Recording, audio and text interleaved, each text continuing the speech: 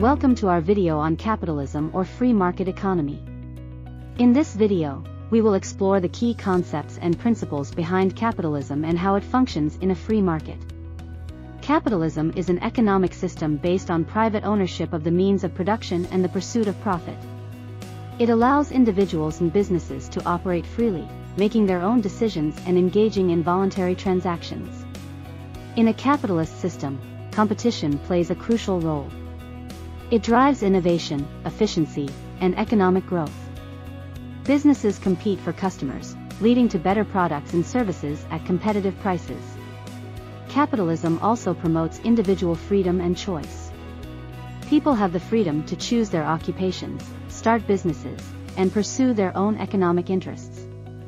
However, capitalism is not without its criticisms. Some argue that it leads to income inequality and can prioritize profit over social and environmental concerns. Despite its flaws, capitalism has been the dominant economic system in many countries, fostering innovation, economic growth, and prosperity.